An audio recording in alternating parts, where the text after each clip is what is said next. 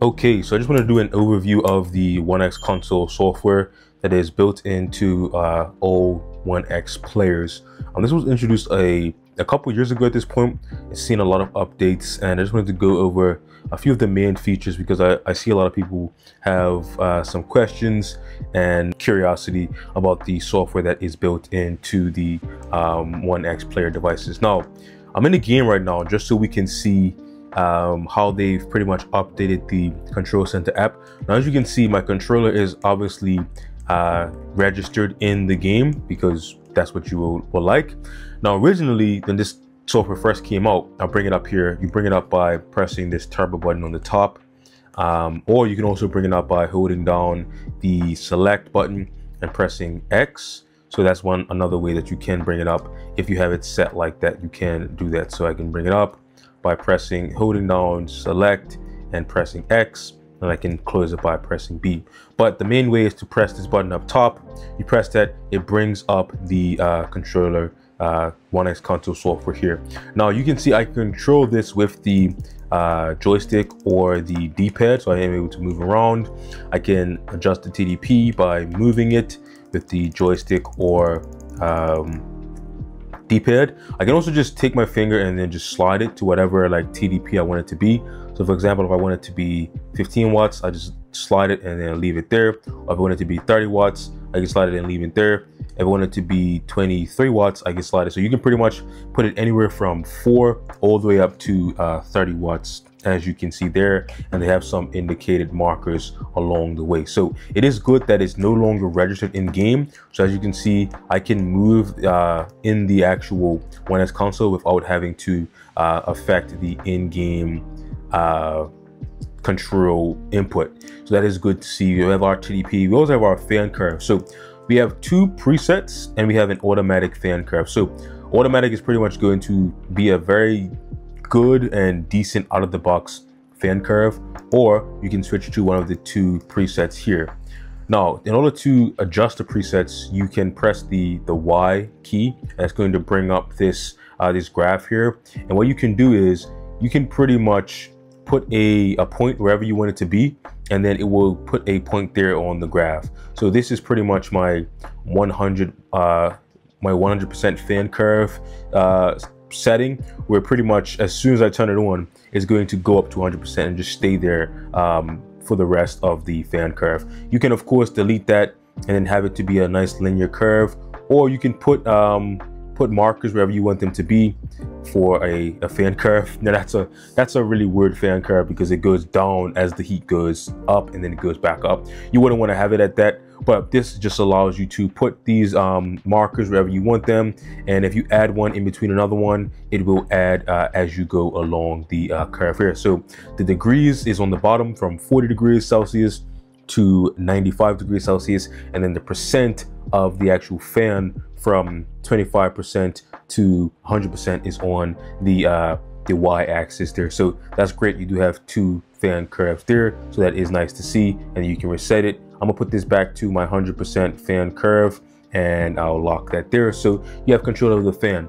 The next thing is something you may not adjust much, but it is a vibration setting. That's the vibration for the actual built-in controllers, and you can adjust that from slight all the way up to fierce, as they call it, but that's just maximum vibration, or you can put it down to no vibration if you don't want it to vibrate. Now when it sets that, you will see this orange light that's going to let you know that it was set. You see the orange light there that lets you know that it was set. Now display, we have our display resolutions. We can change that on the fly.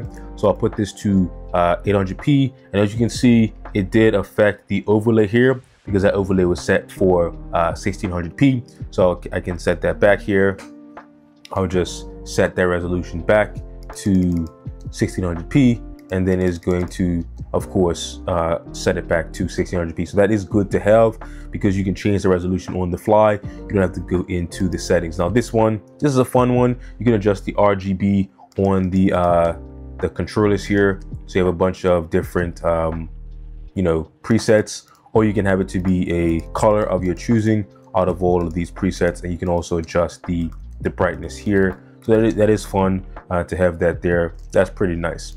Now we also have the performance overlay. That is the overlay that you're seeing up top. That's going to pretty much be your your performance metrics and things like that. Now this menu, when you press Y to get into this menu, it is a lot of interesting stuff here. Now at the top, you see we have the global frame rate limit. That is going to limit the frame rate to whatever you select, from 30 all the way up to 144, which is of course the refresh rate of the display.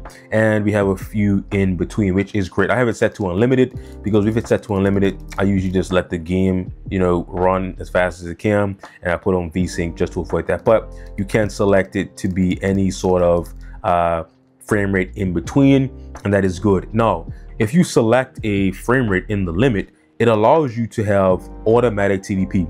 And this is a unique feature that I do appreciate is here. You can set the automatic TDP. So for example, if you set the frame rate to be 60 FPS and then you turn on automatic TDP, what it's gonna do is it's going to adjust your TDP in order to hit that frame rate. So if the game is demanding, of course, it's going to raise the TDP to meet that frame rate as best as possible.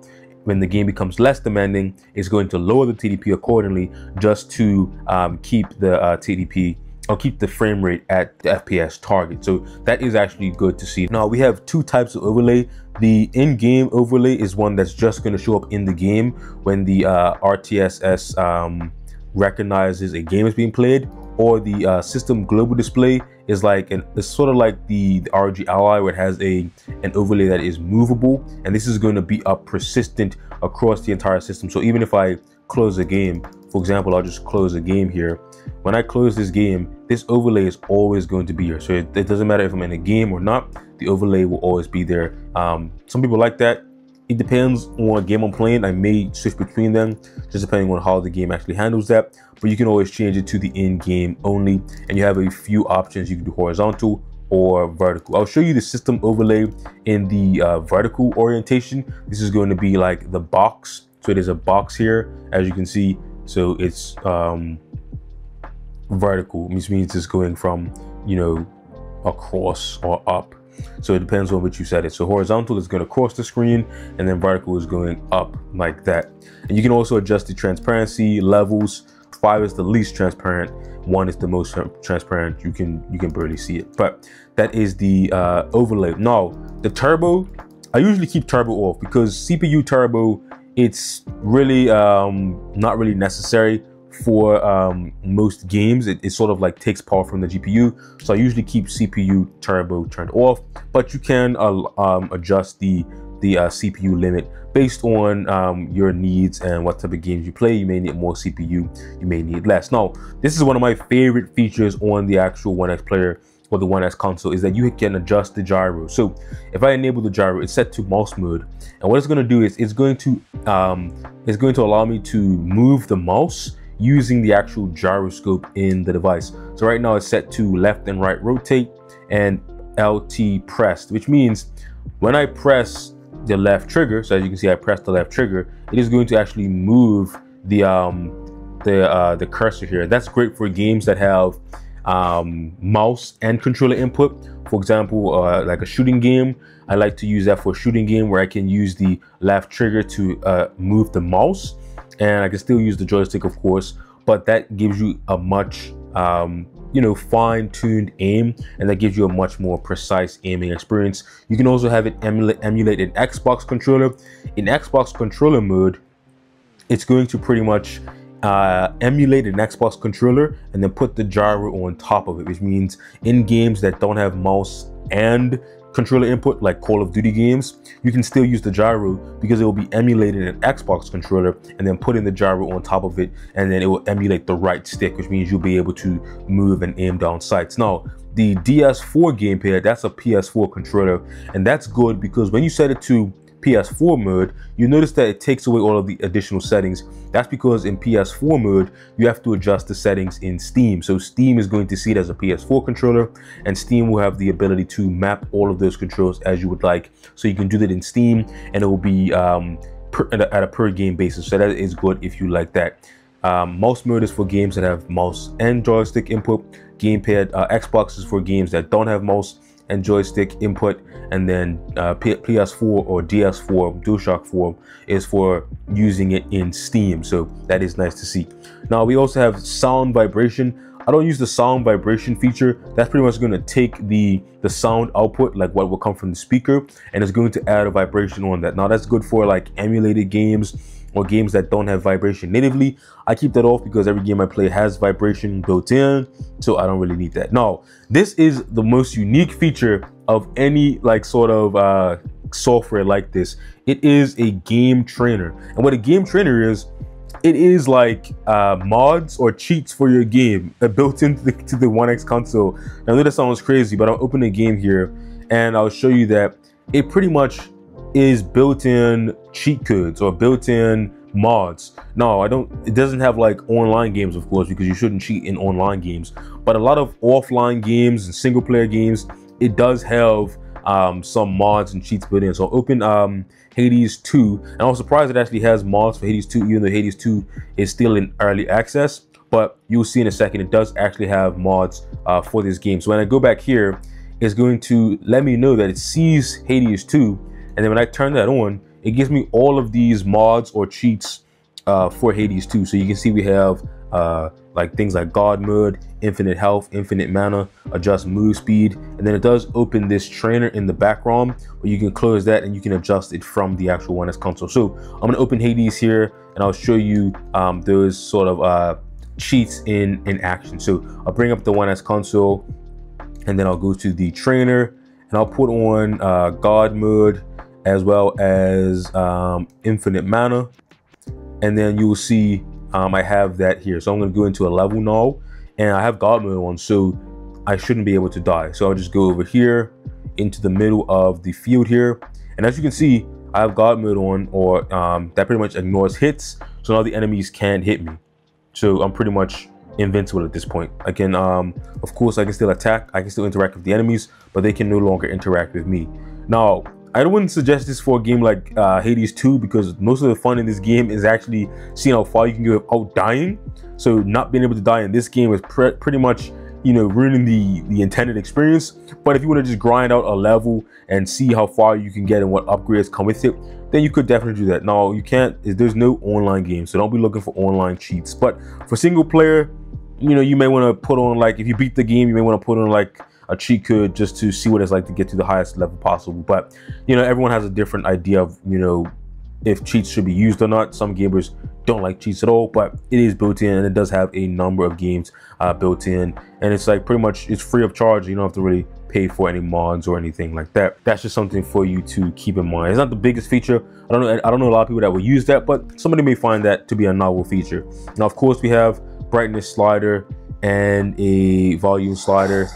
Of course, we have that, and also we have the console mode, or the launcher mode. So it has a launcher built in.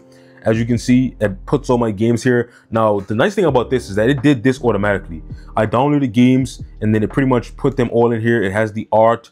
I didn't download any of this art or information. It did this all automatically. It scanned my SSD and put all of these games here. So I think that that's nice, because it has all of these games here. And in this sort of launcher or game mode, you have a few options. You have the library, of course, then you have the program controller. What this allows you to do is adjust the back buttons on the back. So you can adjust these back buttons here, and you can adjust all of your normal keys.